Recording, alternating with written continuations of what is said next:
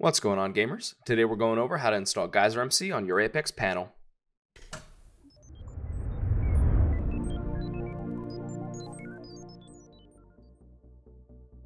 Before we get started, don't forget to like, subscribe, and ring the notification bell in order to stay updated on all of our Minecraft tutorials. One of the main struggles you may come across when playing Minecraft is the inability to play Minecraft with your friends from a different version of the game. By default, the Bedrock and Java versions of the game are not playable together. Mojang has not yet developed the functionality for this in the game. Luckily, there are some great solutions by simply installing and configuring a few plugins. With Geyser and Floodgate, you'll be able to accept Bedrock connections with your Java server. Geyser is what makes the connection work, while Floodgate allows for the user to log in without having a Java Minecraft account. To install Geyser and Floodgate, you're first going to need to head to GeyserMC.org. You'll find both of the files here, and the first step we're going to do is finding Geyser first. So right when you get there, you can see at the top it says download on the middle of the page there. Go ahead and click on that. Once this page loads up, you're going to go ahead and click on the Geyser-spigot jar file, and you're going to start that download. It'll start automatically. From here, you're going to want to go back to that same first page and click on the Floodgate section.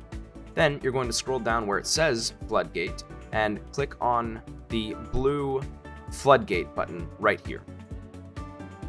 Next, you're going to click on the blue Download button, which is right there. And from there, you're going to see the Floodgate-bucket jar file. You're going to click on that so that that initializes that download as well. From here, you'll be heading to your Apex panel, and what you're first going to do is click on the red stop button to stop your server.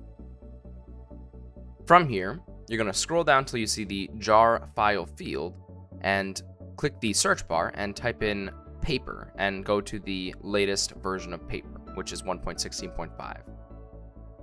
Then click change version, then click create a new world. And normally I would say click restart now, but since we're about to do something else, you can click I'll restart later. From here, you're going to head into your FTP file access. Then you're going to fill in your control panel password in the allotted slot. And if you happen to have your panel password already in there, then you only have to click login. From here, you're going to scroll down till you find the plugins list. Click on it, and then you're going to click on the upload button on the left-hand side of your panel there. From here, go ahead and find your downloads, which we just did, which was the Geyser and the Floodgate. And once you find those, you're going to click and drag into the drop files here to upload section. After a few seconds, it'll completely finish installing, and you'll be able to tell by the 100% under both plugins. From here, you're going to go to the top of the panel there where you see your name and click on that to get back to the main page of your panel. Finally, click on the green start button to get your server started back up and working properly with Geyser. From here, there's just a couple more configuration things that we need to handle before we can get your server up and running properly. First and foremost, you need to click the red stop button to stop your server. So head back into your FTP file access section and log back in. From here, you're going to scroll down until you find the plugins folder once again, and click on that. Next, you're going to find the Geyser-spigot folder, and click on that. Then, you will scroll down until you see the config.yml file, and click the edit button. From there, you need to locate the first section, which is Bedrock. And the thing that we're going to be looking at first is changing the address to the server's IP, your server's IP. So what we're going to need to do is open up another tab and open up our panel once more. And down at the bottom, you can see there is a server IP address with the port and one without the port. We're going to copy the IP, and from here, you're going to go back into the other tab and replace 0.0.0.0 with your IP address. The next section we'll be taking a look at is the port number area, and this can be any number between 19,000 through 19,999.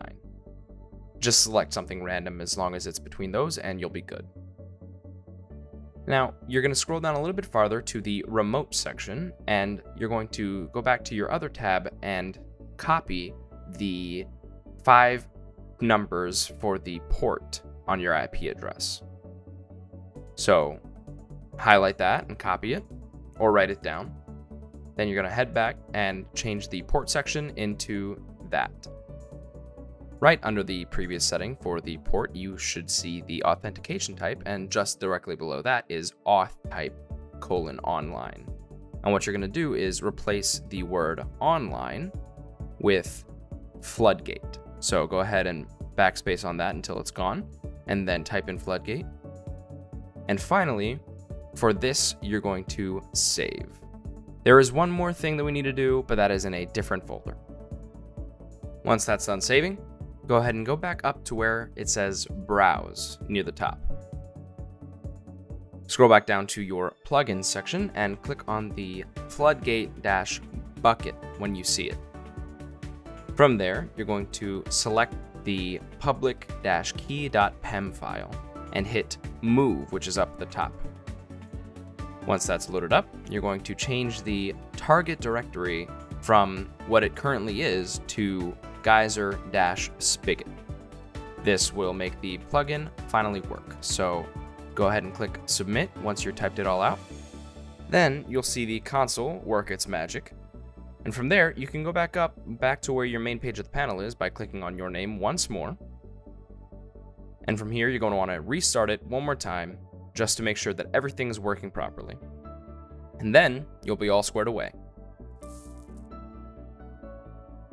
After following all these steps, you should see a successful enabling of Geyser in your console on startup.